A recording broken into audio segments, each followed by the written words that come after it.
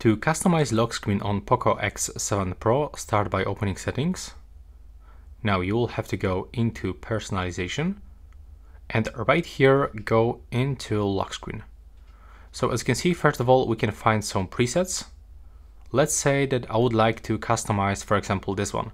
So I'll have to click on this customize button. And first we can change wallpaper. So we can put some photos as a wallpaper, or for example, we can use this default wallpapers. Then you can also use wallpaper effects. That's how they actually looks.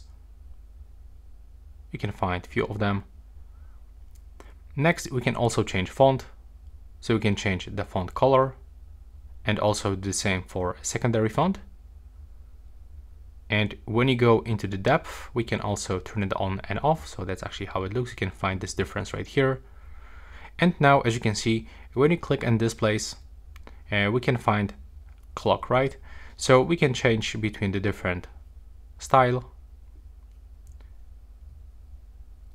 You can also add here some widgets if you want. There we go. Right here we can add custom text to the lock screen. And here we can also change this top widget, like for example this one.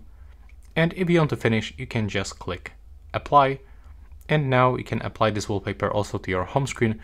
But in my case, I'm only do this for the lock screen. So that will be all.